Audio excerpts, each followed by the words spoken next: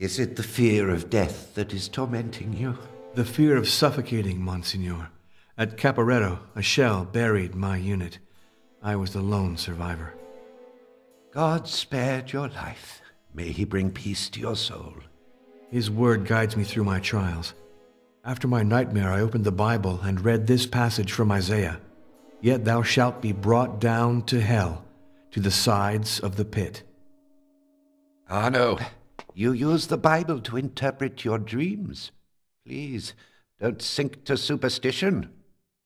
Your Eminence, since God rules the world, nothing happens by chance. Everything is the expression of his will.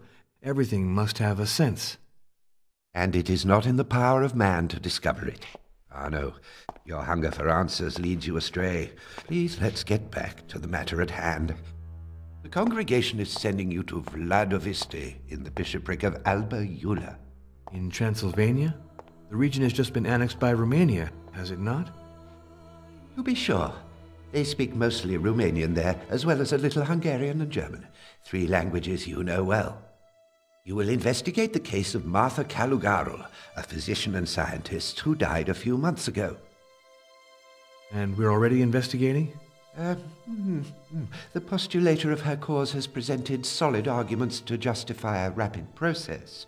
Naturally, this mustn't influence you, but you know your duty, don't you, Mr. Devil's Advocate?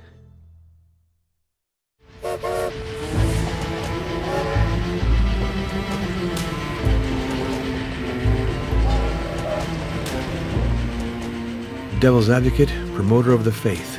Monsignor Briganti has entrusted me with a great responsibility. God help me be worthy of it. Will Martha Calugarul one day be counted among the saints of the Catholic Church? I hope so, but truth must prevail. My investigation must leave nothing in the dark.